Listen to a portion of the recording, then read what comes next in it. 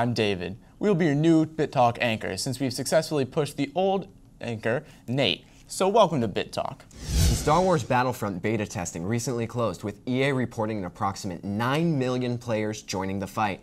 Early players immediately reported small clues pointing to possible appearances by Boba Fett, Han Solo, and Princess Leia, hidden in folders.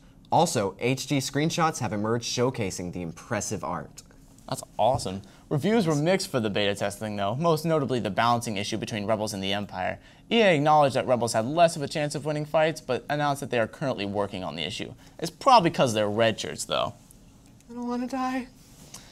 Well, the complete game will be released November 17th for PS4, PC, and Xbox One, and will feature a $50 season pass. This has been EA's biggest beta testing ever, so I guess you could say the Force was strong with this game.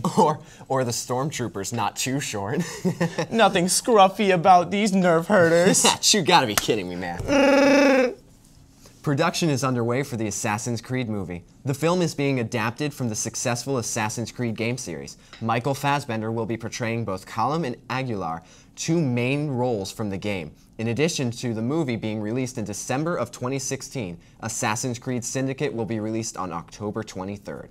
It's just 1 week away. It's being released for PlayStation 4, Xbox One, and PC. Like its previous installments, the game will feature a stealthy main character set in some location in history.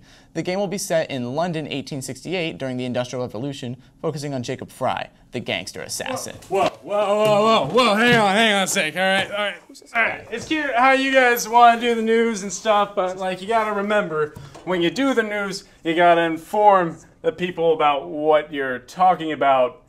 You miss like a billion things, okay? So like, I'm gonna help you out a little bit. And, yeah. So I'm Nate Brown, and I'm back yet again.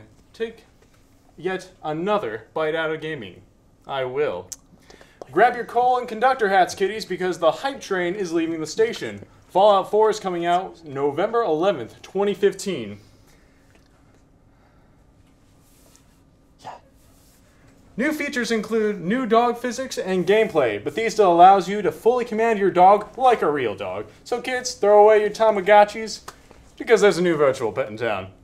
Josh Hamrick, a game designer who formerly worked on Destiny, has made the move to Bethesda to work on the game. His biggest contribution so far has been playing Fallout 4 via remote play.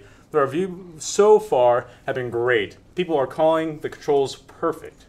Can we get some security? Somebody like something about town, this? build generators, have Brahmin caravans, and create boxes. And Yeah, thank you. Sir. Fallout 4 is great. Gosh, some people just don't know when to let it go.